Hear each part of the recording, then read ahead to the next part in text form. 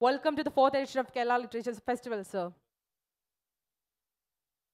Once again, welcome Madhavan Nair sir and Sri Rakesh Sharma to the session. We have a beautiful function here.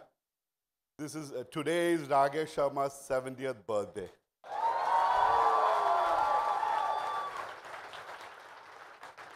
So we wanted him on that particular day, and I'm glad that he came on that particular day. Thanks to Madhavan Nair sir also for that. And happy birthday, many, many returns of the day, sir. And we are really privileged to have you. And may I request you to cut the cake along with Madhavan Nair sir.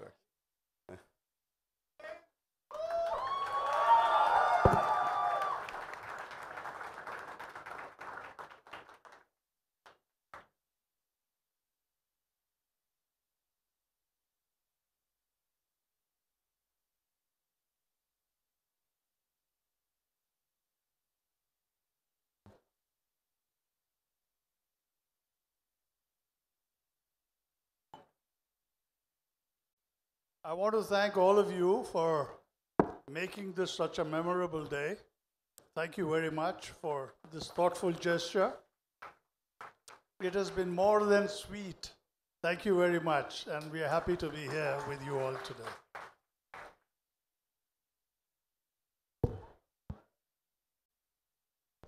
Sri Ravi, Wing Commander Rakesh Sharma, distinguished guests, my dear friends. It's a very, very unique day for all of us. It's a strange coincidence that happens to be the birthday of Sri Rakesh, and he could celebrate in this historic city of Calicut.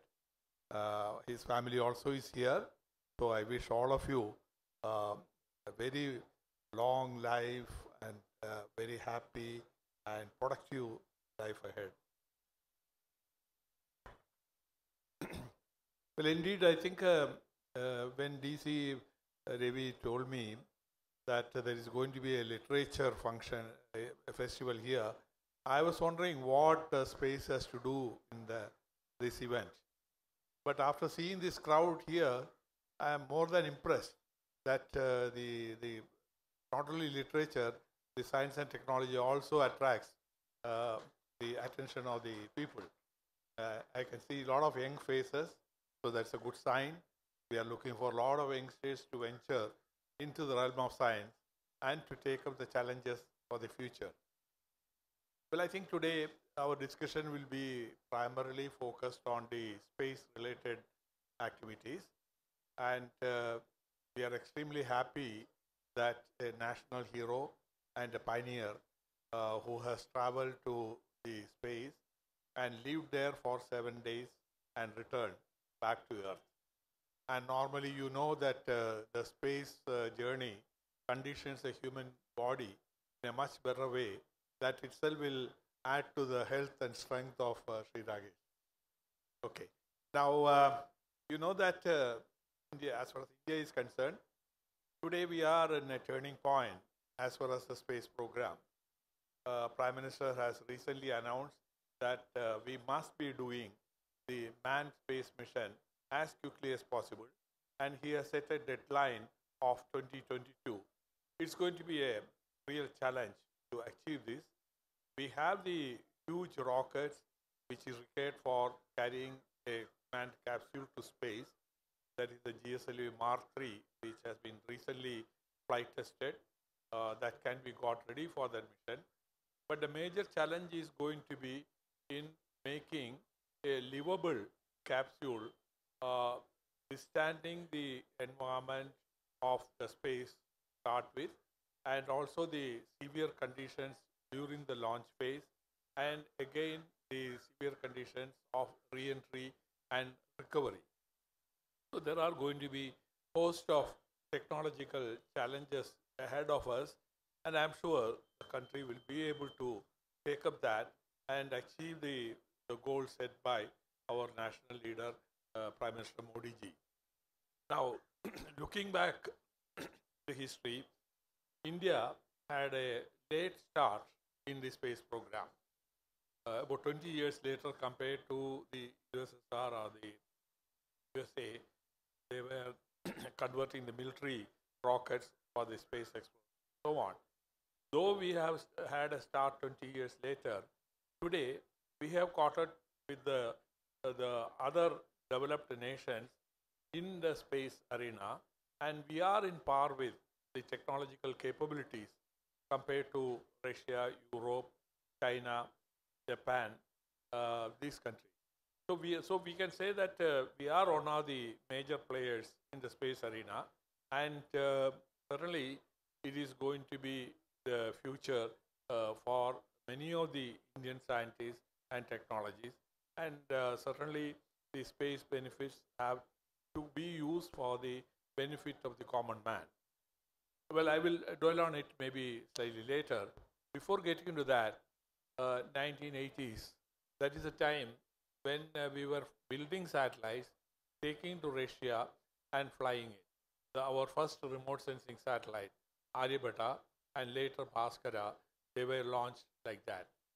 Similarly, for our communication purposes, Intelsat satellites were built in USA and launched with the US launch vehicle. That's the time frame in which the erstwhile USSR came forward with an extended hand for cooperation, space cooperation.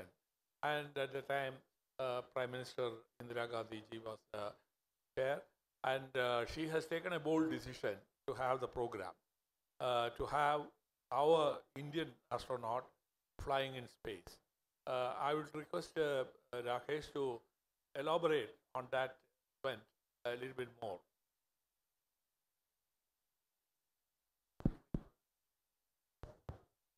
Thank you, sir. If I may take a minute away and get rid of my jacket, there's climate change happening inside the jacket.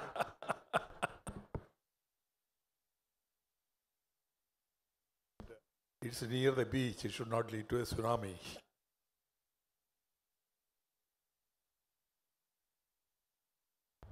Yes, so as you had just mentioned that the Indo-Soviet space flight, the Soviets, at that time it was not Russia, it was the Soviet Union, and they had offered this flight to Mrs. Gandhi, and you perhaps know much better than I do what the background communications and discussions were, but I was quite happy to be the beneficiary, so to speak, of that initiative. And really speaking, I think it was an offer which was made well before its time, primarily because India at that point did not have a manned space program. And I think the reasons were more geopolitical than Hindi, Rusi, bhai bhai. So it was more than that. And therefore, but having taken that, given the fact that Mrs. Gandhi and before her, Jawaharlal Nehru had, an eye for science and technology, and they thought that was the way to bring up our nation and put it on the fast lane. And it did serve that purpose. So her initiatives in atomic energy, in Antarctica and space, the kind of funding which kept coming regularly without any disruption, has really helped our space industry. And today we are here. So the space flight as such, what it did was that it gave an opportunity for a whole lot of youngsters in that generation, and I'm talking about 35 years ago, precisely 35 years ago, and it brought the technology of space beaming into the living rooms of at least those folks who owned a television at that time. My own family had not owned a television at that time, so we later on saw the VHS tapes. But I think it did fire the imagination of the youth, and it gave a chance for our scientists to design the experiments, because here was an opportunity to perform those experiments in microgravity. So it was an opportunity which was very well utilized by ISRO and the scientific community. The RDO was also involved in it, and we designed those experiments, and I performed them, and the results came back. And this is how it all started, and the training and all was done in Moscow, and I really benefited from that, and I have some idea of how that training is imparted. Well, I think whenever we talk about the astronaut Rakesh Sharma, Sare Jahan se Acha, that rings in our ears. How did you get that instantaneously? I was given to speaking the truth, and like every other astronaut who first goes up into space, the first thing astronauts do is they look out for their own country, which is exactly what I did. And I must let you know that it's only now that our country from the Earth is beginning to look slightly better thanks to Swachh Bharat. But from space, the beauty of our nation is that we have a very long coastline. So you can see the color difference between the land and the sea and the various shades of blue as you're approaching the shore. And from there, when you go towards the northeast, because that was the track of our spaceship in orbit, the Salute, you get to see the coastline, and after some time, the plains, the Deccan Plateau, which looked brown. Then you, from the left window, you can then see Rajasthan, the deserts of Rajasthan, and within a few seconds, then you go up further northeast and you see the Indo-Gangetic Plain, which is absolutely green, followed thereafter by the forests of Assam, which are deep green, and then you see the Himalayas laid out, absolutely looking purple from space, because the sunlight cannot get into those valleys and the snow-capped mountains. So our nation looks absolutely beautiful from space. And this is what I was conveying to Mrs. Gandhi, and through that program to the rest of the countrymen, that we belong and we are blessed to belong to a country which has everything, which has a coastline, which has got deserts, which has got mountains and forests, and it's a wonderful sight. Well, subsequently, we had a lot of remote sensing observations of space. Initially, we had a remote sensing satellite IRS series, which could hardly discern the objects about 1 kilometer diameter. But the technology has grown to such an extent. Today, we have sub-meter class resolution. That means a small Maruti car which is going on the road can be identified with the image which is taken. Of course, it is just not for the photography or the thrill of it. We want to put to use for the common man, how to benefit them. The agriculture is one area where we have served very well. You know, the areas where the proper cultivation has taken place, how the growth is progressing, whether there is any attack of pesticide, pests or insects are happening, and what is the proposed, expected yield from those places. So such information is become part of life of every villager today. Again, coming to using these observation pictures, the climate change you are mentioning, that's one major input derived out of that. But most practical one is with respect to the disaster management. You know, the pictures taken from 36,000 kilometers away, they are about 50, 60 meters resolution. But that is sufficient to identify the cloud formation, the cyclonic formation, how they move about, and what is the probability of it hitting the land, and which location, maybe with a resolution of 20 meters. So this information is broadcast in advance to the people, the district people as well as the villagers, and the warning is taken by them and they get evacuated to safer locations. So, in the case of a cyclone and heavy rainfall, etc., this has become a very, very powerful tool. The Earth observation system, satellites which is used, and also the communication, instantaneously connecting the entire country to the satellite. So this has been put to use on a day-to-day basis.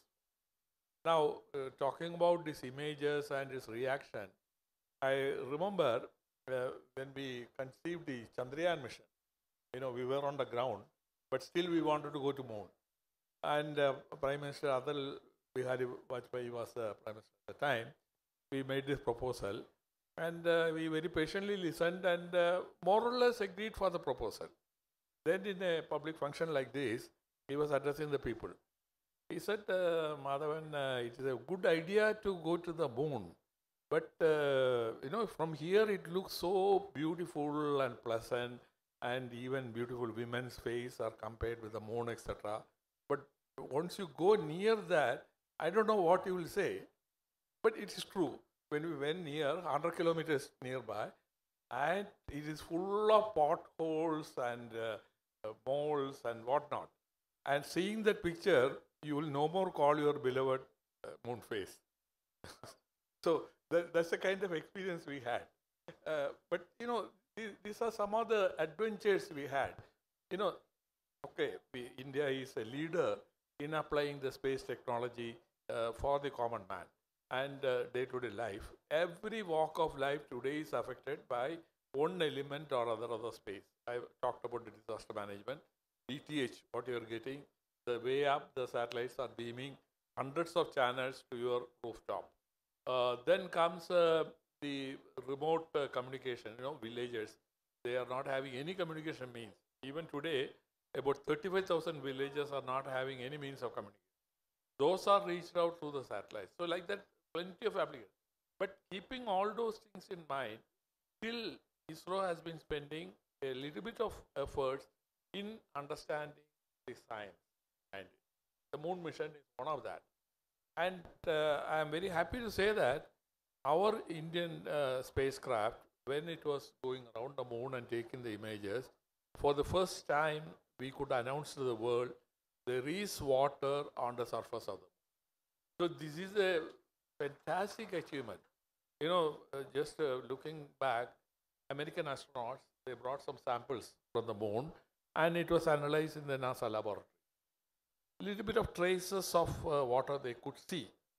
But somebody brushed it aside. No, it must be sweat from the astronaut's hands. But we had the fortunate or the luck to go. That again an accident. The instrument was designed to look at the minerals which is on the surface of the moon. But the manufacturer who made the sensor, it is slightly wider range and it could look at lower atomic number elements like water and so on. That was not intended purpose. But when it went there, that became handy. That is a sensor which picked up the presence of water on the moon. So sometimes accidents like in space happen. Now, the human space flight, we have now going in a big way. And there are two opinions. There are some people say, why do you want to waste so much of money for such an expensive program? And the risk involved is very high, etc. Why do you want to do it? Would you like to comment on that? Yeah. Well, yes.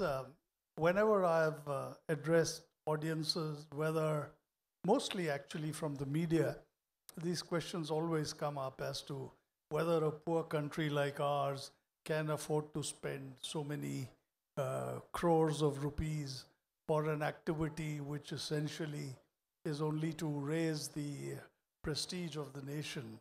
But I think they are not looking at the bigger picture. And the bigger picture really is, the question is not to ask whether this money is well spent, whether these investments are justified. I think what we need to see really is what is the return on that investment. As Dr. Madhavan Nair has just mentioned, that there is hardly any facet of an Indian citizen's life that has not been touched by ISRO's technology, whether it is tele-education, whether it's telemedicine, whether it is remote sensing, which gives us all the data required for national development. So we really need to look at that, at what are we getting out of this particular expenditure, the return on investment. And I think up till now, ISRO, unlike the other countries, we have never, ever gone ahead for the sake of just national prestige. We've always, at the end of it, had an aim where the benefits of that technology filter down to the common man. And well, I think that this is a path which ISRO will continue to follow, even when it comes to deep space exploration. And what we really now need to think about is that the assets which we are going to get from this kind of exploration, whether from the moon or from Mars, what is going to be the end use? How are we going to utilize those assets? Are we going to go the same way like we have done in Antarctica? Are we going to draw lines that this piece of land belongs to my country and whatever I get from here, it will go only to my country? I think here is a window of opportunity which we must grasp, grab, and see how we can change the way we live. That activity in future should be really for the greater good of humanity rather than one or the other country. Otherwise, what we are going to do is draw the same boundaries on the moon and Mars, and what we will succeed in achieving is to export conflict into outer space. Star Wars will then truly become a reality. And it is a reality which we really should not hope to see in anybody's lifetime, not our own and not our children's lifetime. Yeah, that's true. Actually, you must have seen some advertisements in some websites, etc., offering land on the moon. But I must tell you, none of us can own a specific piece of land on the moon or Mars or anywhere. There is an international treaty which binds the nations and their responsibilities. And there is a specific statement, the outer space, including the outer planets, should be used only for peaceful purposes. So that we will continue, I hope so. And except there are some violations that will happen. And people will try to see the military angle and military potential and so on. Other day, one child was asking me in a school, can we shoot a bomb from spacecraft? Well, imagination is good. Theoretically, it is possible. But we will never do it. That is unethical. So we are bound by the peaceful application of outer space, and we will do it. Now, you know, one thing, the space we have, India especially, was concentrating mostly on planet Earth. And of course, a little bit on the moon and Mars. The moon, the second mission is going to take off maybe within a few months. That will have a unique feature of having a lander. Robotic lander will be there, and it will, a platform will move around and pick up samples, analyze and send back the data. This is to confirm whatever remote sensing data we had, and that's going to be the logical step. Now Mars, yes, we have sent a probe and taken very accurate pictures, and some scientific data also has come. Why are we looking for all these things? Because we have the unanswered question. The whole universe, where it began, where it is, and where it is going. It is unanswered. I think 99% of the questions associated with that are not, there is no answers to it. Now, observing from the ground, there are a lot of limitations. There are cloud covers, dust cover, and so on. So it distorts the signals which are coming from outer space, and we may not be able to have a close picture. So these platforms which are around the Earth can have such images in the visible band or in the microwave or in the X-ray, gamma ray, and so on.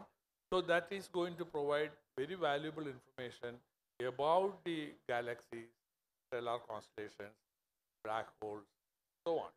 So this is searching for the fundamental truth, how all originated. So this is something, the exploration which is in front of us. For that, the satellites moving around Earth is one thing.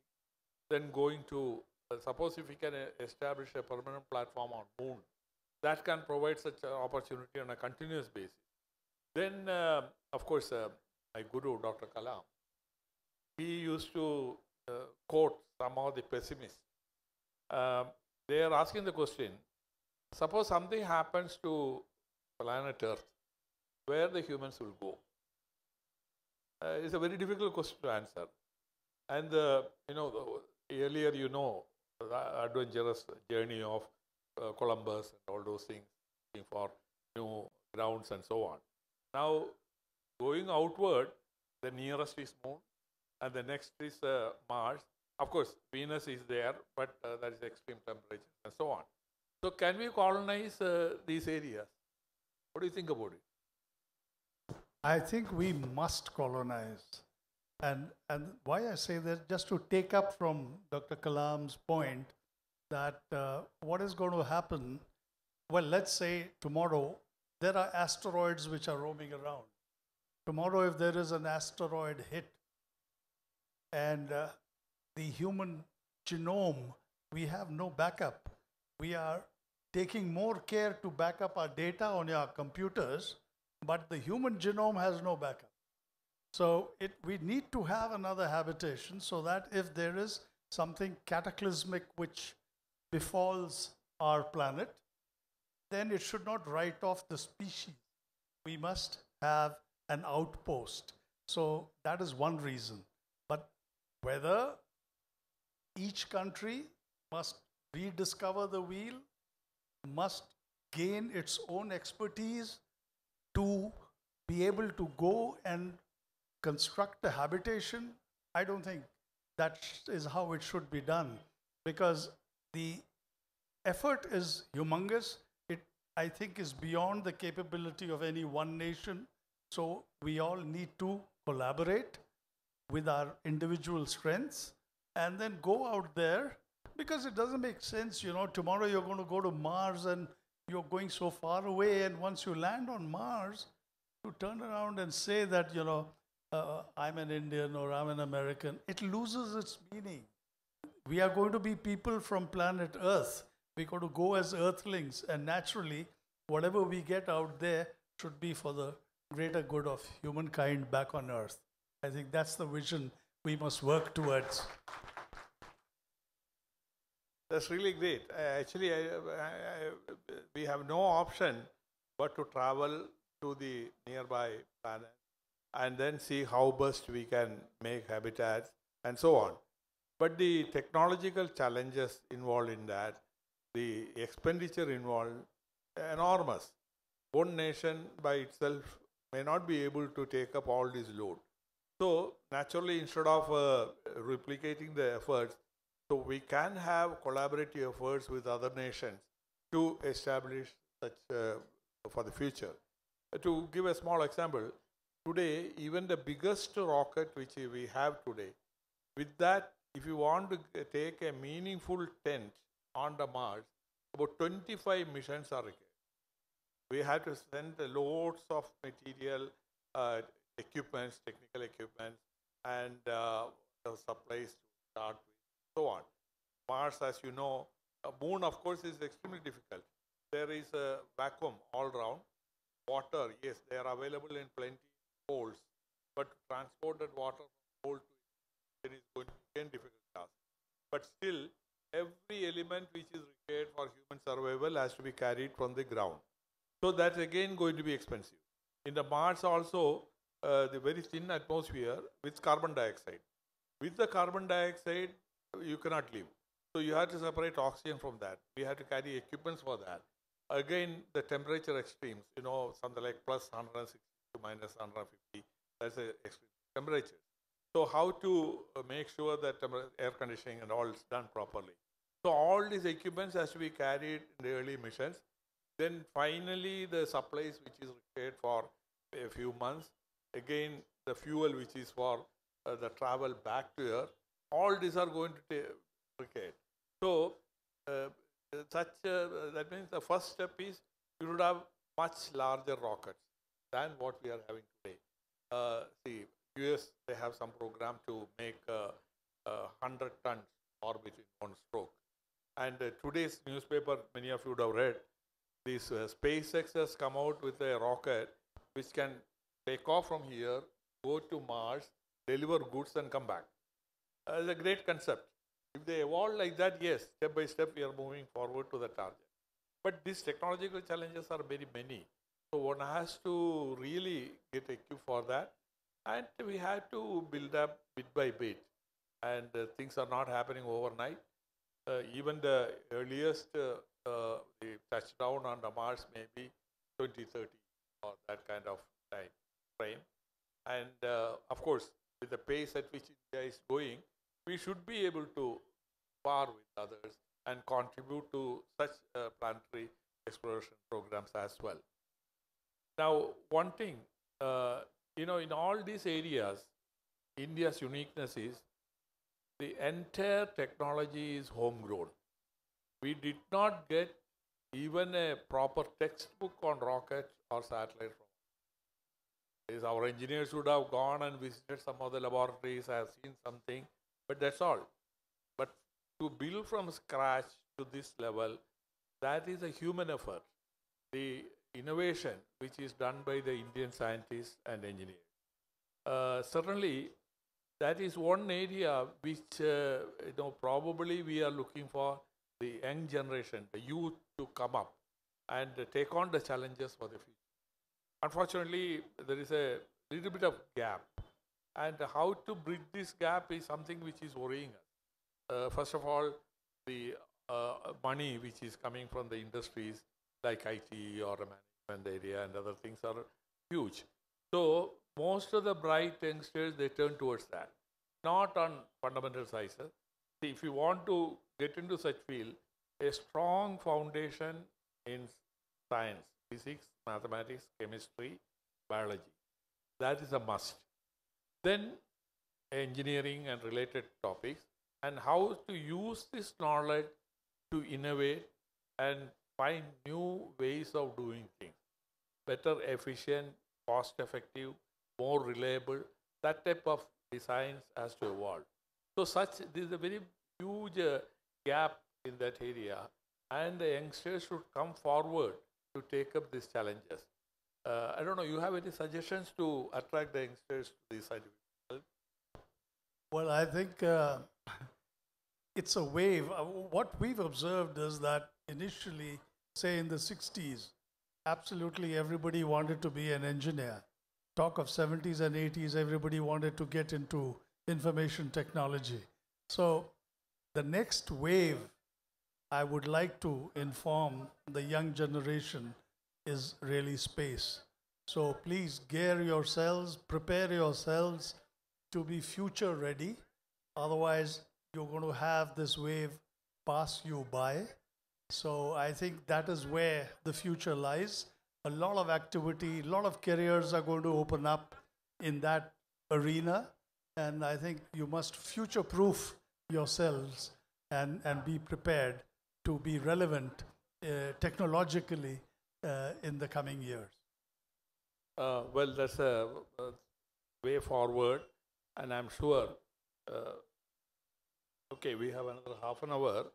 Instead of our talking, let's listen to them. If you have any questions or clarification, please come forward and with that to the mic.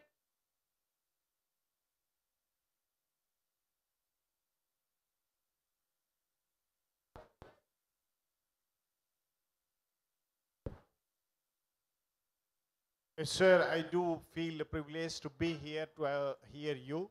I'm a professor with the university. I teach Urdu literature. I teach Iqbal.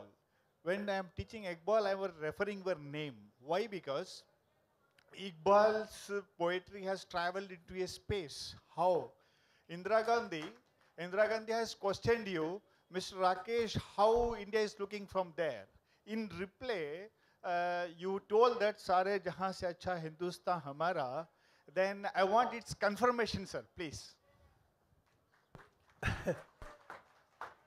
I gave you the reason why I said what I said, because I was speaking the truth. She asked me, how does India look from there? And I told her, it's the best sight there is. And of course, I was using Muhammad Iqbal's eternal words, because it describes India perfectly, and I stand by that today. So India certainly looks beautiful from space. How to make it more beautiful, more relevant, it's up to all of us. How to make it, not only visually, but substantially. Well, I would like to add, I'm on the ground, I have not gone to space. But seen the pictures from space, plenty of them. But more than that, the ground reality. You see, last several years, the transformation which has taken place in the country. Beautiful highways have come in place. And many of the cities which are a heap of garbage, it has been cleaned up. They look so beautiful. And more than that, you look at the paddy fields, the wheat fields, and the type of agriculture, the forestry what we are having, all these things are, really unique. And we have grown substantially in those areas. So certainly, I can also vouch that the Sare Jahan se acha in many respects, not only in the practical natural phenomena, but also in industries, our economic conditions, living standards, and so on. If I may come back to your question and Muhammad Iqbal's immortal poem, I would urge each one of us here to read the words of the entire poem. And it is so meaningful and it is so inspirational. And I think if we can follow that, all of us together will be transforming the country. Good afternoon, sir. Earlier you were talking about how we have to go and explore other planets. But right now, looking at how Earth is the environment and how global warming and things like that are going on, don't you think we should first see, it is our responsibility. We are all like part of the mess. So don't you think we should like fix the mess first over here and then think about exploring like that amount of money and everything that we can use, where nations can come together and do something?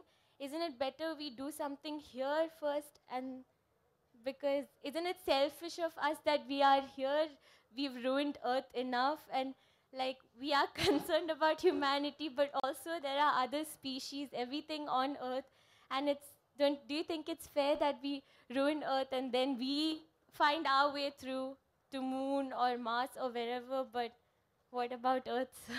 No, yeah, I think that's a very good question.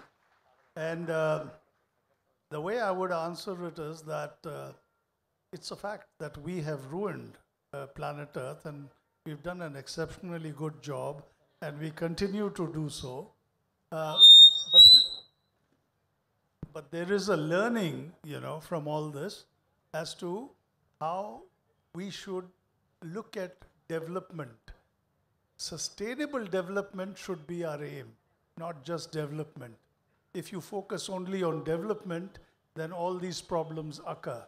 The consumption of natural resources, which is not sustainable, the pollutants which we are putting into, which is driving climate change into the atmosphere. So here is a model. When we go to settle outside of planet Earth, these are the learnings we must take with us. And the mistakes that we've made here, we shouldn't make there. But to answer your question whether we should first fix Earth before we go, I believe that the way technology is galloping today, we cannot afford to do things sequentially. We have to do things parallelly and learn to not to make the same mistakes that we have earlier made. So that is our opportunity to improve on what we have already done badly. Yes, it must go on parallelly, and like he said just now, the changes are occurring, people are thinking different, but what do you do if Trump withdraws from the climate change protocol? You know, so that is awareness is what we need to build up. We need to recognize, we need to go back and get back in touch with our old culture where we used to worship nature. I think that's what we need to do, and that is what will make this planet Earth sustainable, and we'll be able to live here long enough. Oh, in fact, space is doing a lot of what you call work for maintaining the environment. See, you look at the space platform from which we are getting continuous images, the multispectral bands and so on. So from there, we were able to precisely identify the extent of ice melt which is taking place in the poles, the extent of warming taking place on the ocean, and also the carbon and so on. There are spacecraft which is going around which can pick up the carbon dioxide component in the atmosphere, the dust component in the atmosphere, aerosols and so on. So these are all the result of our own. Now once we know that these things are happening and where is the origin and how it propagates, propagation is by the natural phenomena. Now the origin, if we know, we can attack those. See, for example, all of us now realize that the burning of haze in the Punjab or Haryana region, etc., that is the one thing which contributes to the fog in the Delhi and other metros and so on. So probably we have to tackle the source. So like that, we derive a lot of information out of that. Again, in maintaining the forest, the greenery is a good thing for carbon. So that we have to encourage. But unfortunately, quite often these things remain on paper. People don't implement that. They become emotional rather than practical in implementing many of the corrective actions. The scientific study based on the global look at the planet Earth is helping us to tackle this climate change problem in a much bigger way. Hi, good afternoon, sir. Happy birthday to you. You are such an inspiration to the entire mankind, and it's an honor to meet you. So my question is regarding the youth attraction. You will speak. Am I audible? I didn't catch that. Okay, the youth attraction. See, in NASA in Florida, you can go there and visit the spacecraft. They even give you an experience, the launch in a simulator. You might be knowing that. But why ISRO hasn't opened its door to the commoner? Thank you. Well, we have only one launch complex, and they are busy with pushing up the rockets almost every month now. Now, the point is a secure area. Some hazards can take place, etc. So we had to have the safety measures, everything in place. And only limited people can be there in the launch site. Earlier, we were not doing that. But now, ISRO has opened up and selected groups of students in the Space Week. They are allowing them to go to the space centers. And also, recently, some 2 or 3 students have been taken for the launch and so on. But India is a large country with about maybe about 300 crore people want to see that. But we cannot tackle all those things. But on a selective basis, certainly we can do that. So those people who want to get into space arena, they have to go through some of this quiz competition or essay competition, which what ISRO conducts in the Space Week. And those who come toppers in that, they will be exposed to these facilities and the launch. But more than that, every launch is televised. The DD National, half an hour before a launch event, live you can see the ISRO's launch from Sri. This no other country does that.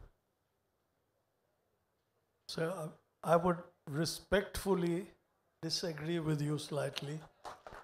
The reason being, I think we must recognize the fact that we live in a media-driven society today. And by nature, we do not like to beat our chests and beat our drums saying that we have done such a great job. Fact is, ISRO is a shining light of success technologically compared to all other organizations in India. But it is hiding its light under a bushel. It has not leveraged the media to explain the intricacies, the successes, which are, these are the visual images or the experiential learnings which the youth will get by actually smelling the kerosene during launch, shall we say. And this will leave a lasting impact. Is a very good suggestion. I think Dr. Shivan other day was discussing with this topic. Soon we will have an ISRO channel, a dedicated science channel for the space activities, and that will be coming up. Until it is launched, I cannot commit for that. We will do it soon. Thank you, sir. Good afternoon, sir. Sir, it's absolute honor meeting you both, sir. So it's our childhood dreams to meet you people. So my question is that you have said "Sare jahan se acha Hindustan hamara," and it's deeply engraved in us, sir. I would tell my generation that Rakesh ji said this to our next our honorable PM at that time.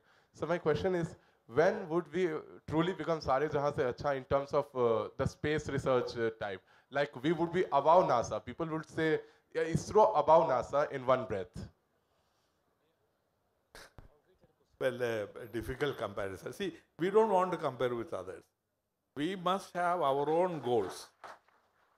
See, for example, Dr. Sarabhai, when he started the program in the 60s, he said we should be able to be self-reliant in this high technology. Use this technology for the benefit of the common. We did that. In fact, in 2005, we took a all India level review, high-level committee and all. And every dream or actions what he listed, we have completed. Now, what next? That we have talked out a program. In that, one of the important elements is the man. Then comes the recoverable and reusable launch system, which will reduce the cost of access to space, and so on. So we have our own path defined, and we are on the right track now. And God touch wood, we have been successful too. Our launch vehicles have shown to the world we can have better than 95%. Whether NASA, Russia and all, when they started, they were hardly 60%, 70%. So we have really established a benchmark. Now we have to go a long way forward. We will do it in time, and maybe, I don't know, if space continues, I am also hopeful we'll have our own, at least a robotic exploration of Mars by Yeah, I think just to add to what Sir has said, really, we must go our own way. That's what we have been doing up till now. And there's no competition. Competition kills you. You want to ape and improve and become better than somebody. What next? Here, if you do your own thing, you can keep raising the benchmark every time you achieve the previous self-imposed benchmark. And I think that's the way to go. And if you recall, almost every prime minister, when he's speaking on a world stage, has referred to our national ethos, which is Kutumbakam, yeah, Vasudhaiva Kutumbakam, that we are all one. And what ISRO has done for the common Indian people, wouldn't it be nice if India does for the region? And then that ripple will move out, and finally, indeed, space technology can be leveraged for the greater good of humanity. Then only will peace prevail on Earth, and then everybody will say, this is ISRO's model, India's model. We have made a very small beginning in that, a communication satellite which is useful by the SAARC countries. That's the first step which you have put forward. So that you can cover entire South Asian region, and other nations as well can benefit out of this. Yes, happy birthday, sir. Thank you. Good afternoon.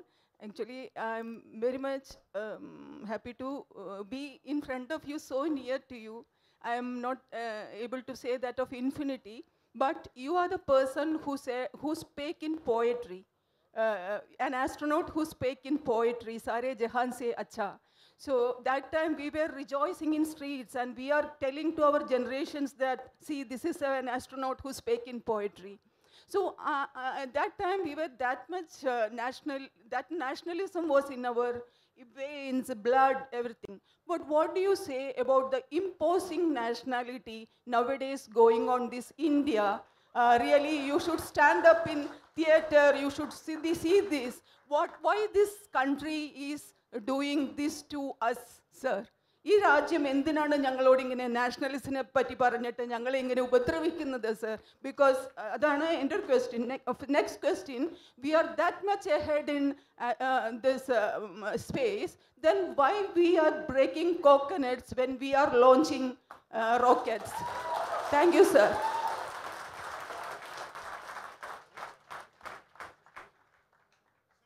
Ma'am, you have asked an astronaut a political question.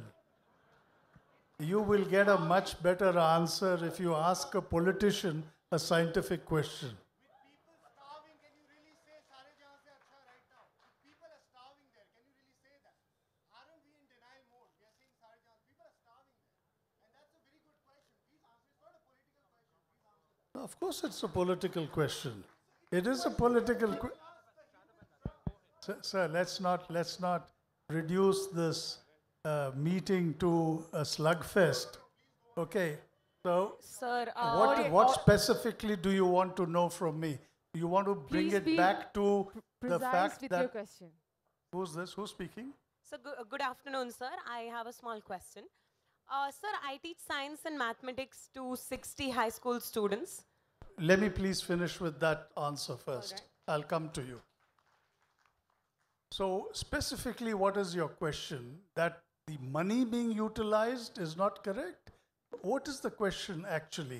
You want me to comment who is electing the kind of politicians we have? You and I. Who's electing? I'm not electing. All of us are elected. So you will get the government you deserve. All right? Not you, all of us. This is all our common problem. Okay, all of us say that there should be no corruption. Okay, but we are the first guys who will pay the cop. Everybody says, you know, this place must be clean. We are the first guys who will throw a wrapper from our car. It is us.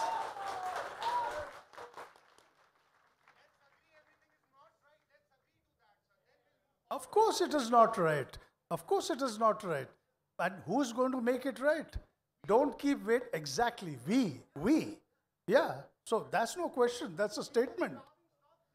Let's not make this an about argument.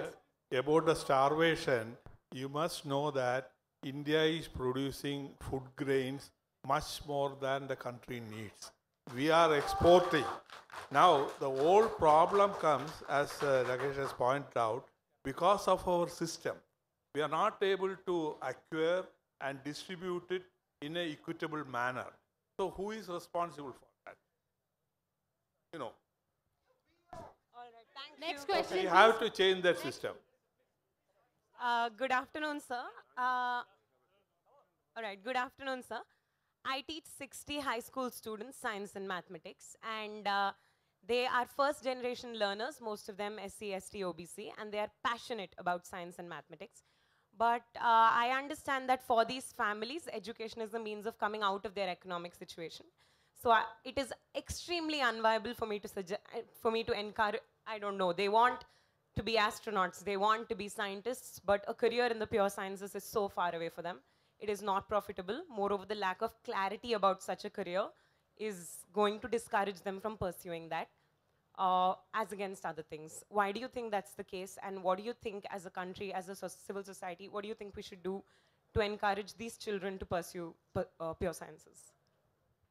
There are a lot of schemes by which the students are encouraged to take up the higher studies in the science and technology or in the space and so on.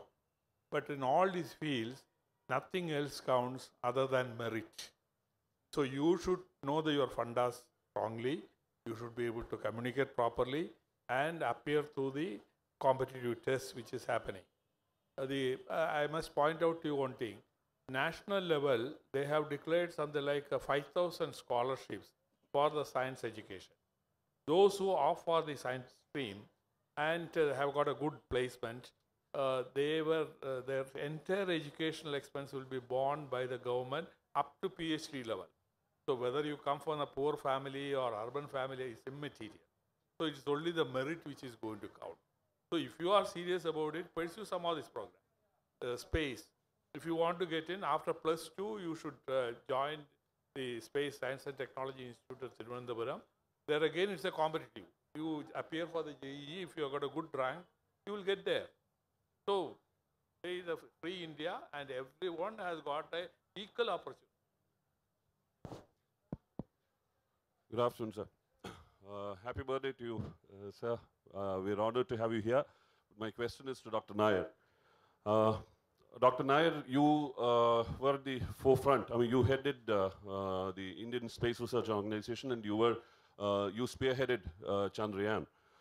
But I find a paradox now. You know, you have joined a party a couple of months back, which has the audacity, the leader. I mean, and there you said you were fascinated by the development agenda of the leader, Mr. Modi. And he is the person who has the audacity to spend 3,000 crores on a statue, okay?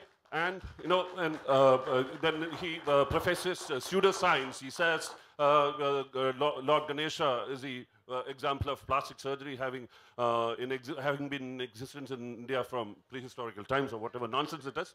So hasn't that sent a wrong message to the youth of the country when a scientist, acclaimed, accomplished scientist like you know, joins a party like that?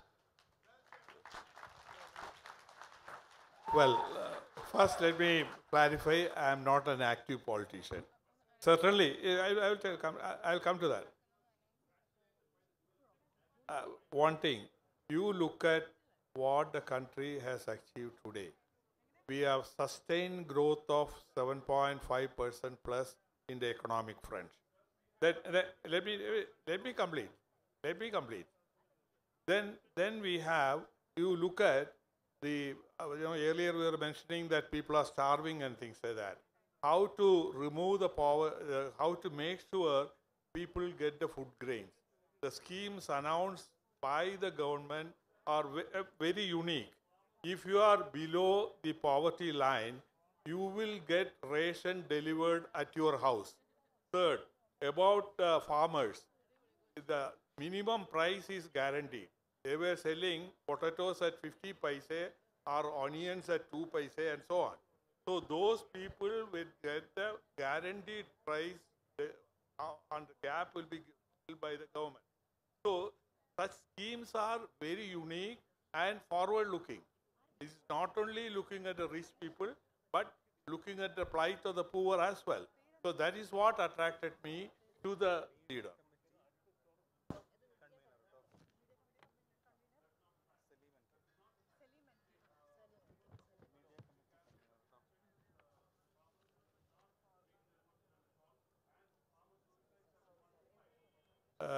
Well, I think any system we introduce will take a little bit of time to stabilize.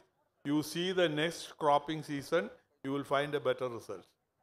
Anyway, I don't want to get into a political debate at this stage. Thank you, sir.